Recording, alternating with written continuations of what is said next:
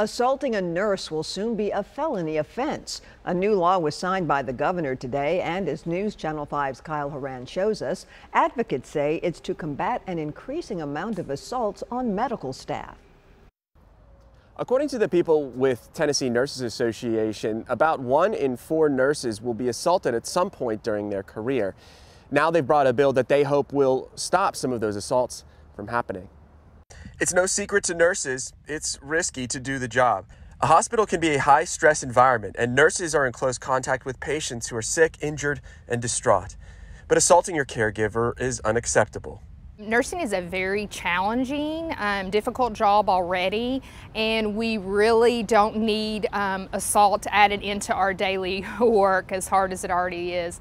It's very stressful for nurses, and to have this bill signed by the governor just adds an extra layer of protection to us as nurses, and one that should be there as we're working as hard as possible. The bill is Senate Bill 19. It changes the penalty for assault on a nurse from a misdemeanor to a Class C felony. To get here, those with the Nurses Association had to convince lawmakers. They brought in a nurse with the story of his assault. Helping the patient by the patient's request to get up to use the restroom. So when I entered the room, I was detaching some of the IV tubing, and all of a sudden, out of nowhere, I was punched multiple times in the face.